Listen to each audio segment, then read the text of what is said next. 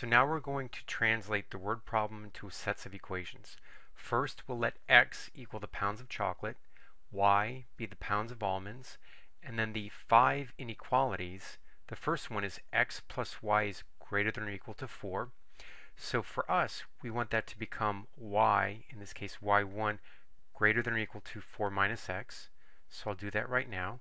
Notice the y1, we can change that inequality by pressing alpha and F5 for greater than or equal to, and then scrolling over to the right, make that 4 minus x.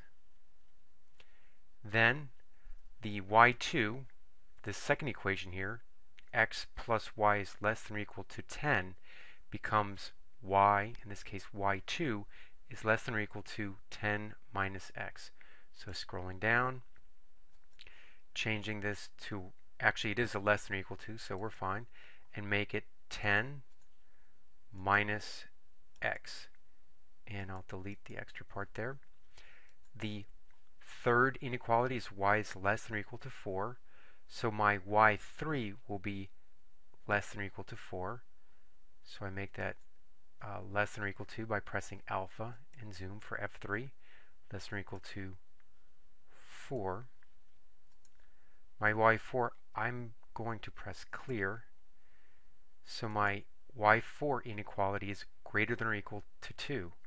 So I press alpha and graph for F5, the inequality, the greater than or equal to, and make that greater than or equal to 2. Now, this last inequality, x is less than or equal to 6. You might ask, how do we get x equals? We're going to scroll up. Notice the upper left-hand corner of the view screen and x equals. Press enter. And our x1 will be less than or equal to 6. So alpha, zoom for F3, less than or equal to 6.